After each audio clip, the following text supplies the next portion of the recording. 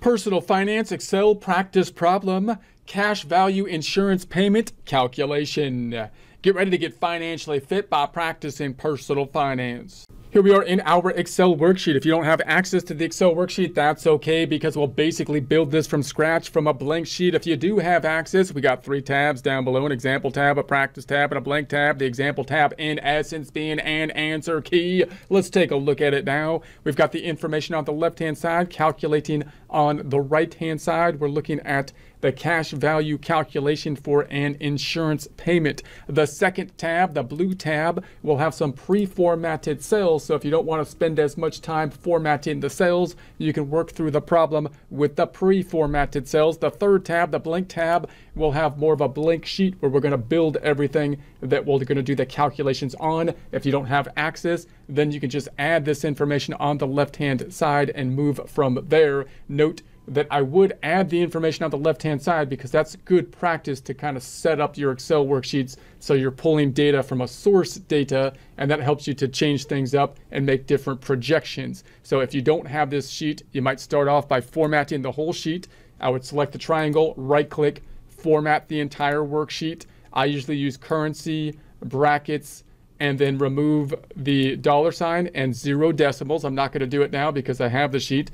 And then close this, then change the formatting as needed as you enter this data. Nothing really needs to be changed here. And then we can move forward with the calculations. So we're going to imagine here we got cash value insurance coverage. So we got insurance coverage for cash value, and furniture is destroyed in a fire. So it was insured with a cash value insurance policy. So the year old of actual furniture, meaning we're going to assume the furniture that was, I got to interpret the sayings I have over here. Can't you write it better than that? Well, I'm interpreting it for you. It was 5 years old. This furniture that was destroyed, the cost to replace it is the $4,500. The estimated life is 8 years. The original cost of the furniture, we're going to say, is $4,000. So the terms that we have to understand here, if we're trying to think about how much the payout will be, is are they going to be paying us the actual cash value, or are they going to be paying us the replacement cost? Because if I have furniture and I purchased it 5 years ago, I paid $4,000 for it, but if I want to replace the furniture, now it costs me $4,500. So to get me back to the same point, I'd have to buy the newer furniture, which would cost more than it did when I bought it originally. Also, the $4,000 furniture that we purchased, if it's 5 years old, you would expect, like most things, it would deteriorate in value. So is the insurance company going to give me the replacement cost to get me the new furniture to get up to date? Or are they going to try to give me the cost or the value of the actual furniture? We would like the replacement cost, so they give us the $4,500, but if I have that kind of policy, it probably is going to cost more on the premium side of things. They're going to tell us here that they're giving us the replacement cost. So they're going to give us some amount of money that they think is the value of the furniture, and then I'm going to have to put in the difference if I want to get myself back to the same point to buy the new furniture at the $4,500. So we got to understand that difference between actual cash value and replacement cost. We're talking replacement cost here. So let's build a table. I'm gonna make this a little bit wider by putting my cursor in between here and then widening this out, holding down left. I'm going to type in here, this is going to be the insurance, let's say payment, and I'm going to say brackets actual cash value and brackets. Now I'm not going to make this cell as wide as that because I'm not going to put that actual cash value on the bottom. So I'm going to make it like maybe like that wide, like right there. And then I'm going to make this black and white for our header. Let's make it wide enough so 2 cells cover that, like right there. And then I'm going to make this black and white up top. And that's what I do for the header. So I'm in the Home tab, Font Group, making it black and white, header format. That's the header format. This is the head of stuff. Header format's black and white. And then I'm going to say we're going to start with the cost to replace it. So I'm basically doing a depreciation calculation. Note that the depreciation calculation is a little bit different than you might see if you're doing this from an accounting standpoint, where we would start with the original cost, allocating the cost over the useful life. Here, we're going to try to start from the replacement cost and then depreciate it down to for the 5 years that have passed. little bit different. Maybe I'll do a comparison just so you can see the difference. So what I'm going to do here is I'm going to start with the replacement cost and say there's the 4,500. Notice I'm saying equals, and I'm pointing to the source data because that's how you want to set up your worksheets generally. And then I'm going to say the estimated life. I'm just going to do a straight line depreciation from there. This is, if you know depreciation, this is going to be where we're at now. This is going to be 8 years. I'm going to put an underline here. I'm going to say font group, underline it. And this is going to be, I'm going to call this the depreciation per year, or the decline in value per year, whatever you want to call it. This is going to be equal to the 4,500 divided by 8. So that means we're going to assume that if it declined in value evenly over what we assume the life to be, 8 years, it would decline in value 563 per year. And we had this piece of property for 5 years. So that means that I'm going to say this is how many years old it is. Years old of actual furniture. The years old, it was 5 years old. So if it was 5 years old, then we have the depreciation, total depreciation, or the accumulated depreciation, if you want to use that kind of terminology, would be the 563 about. This could be rounded times 5. So we've got the 2008-13 that has been depreciated. So the original, so the replacement cost 4,500 minus the 2,813. So this is going to be then the insurance payment that we would expect based on this calculation, the 4,500 minus the 2,813, which is a little depressing because we're like, I need to buy a new couch and it costs 4,500 and you're giving me 1,688. My couch burnt down. What am I supposed to replace it with? Like a bench? You want me to buy a bench or something? No, we're gonna have to, because the couch was old. You could buy a used couch, but that's gross. I don't want to use. So right, that's going to be the difference between the replacement cost and the. So there we go. I'm going to go up here. Let's put an underline. Let's make this blue and bordered, as is our custom font group. Let's put some borders around it. Let's make it blue. Now we can do this calculation in another way. Let's just do it in another way. So I'm going to make a skinny F, so we can do a calculation next to it. So I'm going to take skinny C here. See how it's skinny. I'm going to go to the Home tab, clipboard, format, paint it, and then make a skinny F, and then I'm going to hide from C to F, so I got some room. Putting my cursor on C, rolling on over to E, CE. It's right there. See it? CE. Right click. I'm going to right click and hide that stuff. So now let's do the same thing in another calculation. So the same kind of calculation, but I'll do it differently. Insurance payment. And so actual cash value brackets. I'm going to widen the cell just like we did before to like right there, so it covers it with 2 cells. So it's like right there, so it's not hanging over 2 cells. Make that black and white like we did before. Home tab and Home tab font, black and white. Okay, so then we're going to say we're going to start with the replacement of cost again, just like we did before. This is where the difference is between accounting, because in accounting we'd be using the OG cost, the original cost, in other words, which you say OG is the cool way you say original. So then, or at least it used to be like 20 years ago. I don't know what people say now. Anyways, whatever. So we're going to say the ratio is going to be, I'm going to call it the years remaining. And that is if it was an 8-year life and 5 had been expired. I'm just going to do a bit of subtraction. We're going to say this is going to be 8 minus the 5. That's going to give us our 3 years here.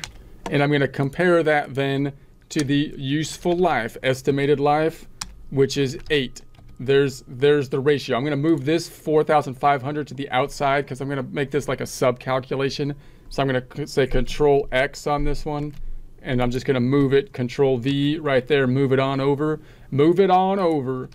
and then we're going to say ratio outside. Let's put this in the outside. This is going to be our division. This is the 3 divided by the 8, 3 over 8. Let's make that a percent so we can see some numbers here. Home tab, number group, percentifying it, not a word, but I'm making it a word. and then decimalizing it as well so we can see some stuff. And then let's go and then make this an indentation. So I'm going to select these three and go up top, do some indentation because we've got a subcategory, home tab, alignment, indent, and then double indent right there. Oh, double done, double indent done. And then let's put an underline here, font group underline, and this is going to be then the insurance payment. And I'm not going to put that actual cash value. Calculate this one, 4,500 times the 37.5%, and we get another calculation in a similar way, a little bit shorter of a calculation style. Underline. Let's put some stuff here, and let's make it blue and bordered. Blue and bordered. Font group, blue, and yeah, blue. That was the border. That's not blue. That was the border. Border blue. Now let's compare that to what we would do under a system where we're doing accounting style system. So I'm going to select from B to G, bug, and I'm going to right click and unhide those cells. And let's do the same thing and calculate accounting depreciation, or let's say accounting, let's say book value calculation. So meaning what would be the value of it from an accounting term, and if I used straight line depreciation, which would be a similar calculation. So I'm going to make this black and white. Let's go up top and say, let's make this black and white up top. So in this case, the only difference is I'm going to do the whole thing, but I'm going to start with the original cost, because on accounting we take the original cost and we allocate it over the useful life, so we get the expense of the original cost over when we used it. So it's a little, that's where the difference is going to lie. So it would be this, and then I could copy the rest of it. I'm just going to say this equals the stuff above, and I'm just going to copy that down to do this quickly like, and so there it is. And then I'm going to say I could copy this above, so the estimated useful life is still 8. And then I'm not going to copy the total, obviously. We're going to do the actual calculation down here. Let's underline it. And so this would be equal to the 4,000 divided by 8. So that's a bit different, 500 depreciation per year as opposed to the 563, because we bought it for 4,000, not the replacement cost. And then the years old of the furniture, that's going to be 5, just like it was before, because we had that couch or whatever it is for 5 years, and it's getting kind of old. We weren't nice to our couch, you know. It's showing its age there. It's not the years, it's the mileage. That's what Indiana Jones said. Okay, so this is going to be the 500 times the 5. So there's the 2,500 depreciation. So we would have 4,000 original cost minus the 2,500. We got the 1,005. Let's put an underline here under the accounting method as opposed to up top. You could kind of simplify that if it was straight line to something like this, which might be a little bit shorter. It's actually, you know, somewhat same calculation, but you could do this ratio kind of in one step, really. So I could say this is going to be equaling this up. Well, this is going to be equaling this. And let's make that black and white here, and then I'll just copy it down. We'll say border, black and white. You're saying the wrong stuff. You're saying stuff and you're doing different stuff. I know. Do what I do, not what I say. The replacement cost. No, this is going to be the original cost. That's the difference. That's the difference. 4,000. And then we've got our ratio. This is where it's going to be the same. So I'll just copy the thing above it, and I'll just copy it down. Let's just grab the fill handle, grab that and drag it down. And let's do some estimatations here, or indentations. Home tab, alignment, indent. You could also copy the formatting. Like I might just say, why don't I just copy the formatting up top? I'll just take this whole thing, home tab, clipboard, paintbrushy it, and just put the whole formatting right there. Then you get the indentations all at the same time. Why are you doing it? Why are you doing it the long way? Because it's practice. Because I was trying to get people to practice. So we're going to say the years remaining are 3, and that calculation was, let's just do that again so we could see it. If the total years are 8 and 5 have passed, we got 3. That's where the 3 comes from. Useful life was 8. We'll put the underline. I don't have to underline it because I copied the formatting. 3 over 8. There's our 37.5%. If we take that 4,000 times that percent, we get to the 1,500 again, as opposed to the 1,688, given the fact that we have the different original number, original cost versus the replacement cost. Let's copy the formatting on this one this time and paintbrushy it and paint that blue paint right there. Boom. Get that nice blue. Let's put some double underlines under this one. That'll make it look nicer. Double underlines, font group, font, underline, double. Check the spelling, review it. Does the spelling look okay? Original. That's in the source data is not even right. For crying out loud. Actual.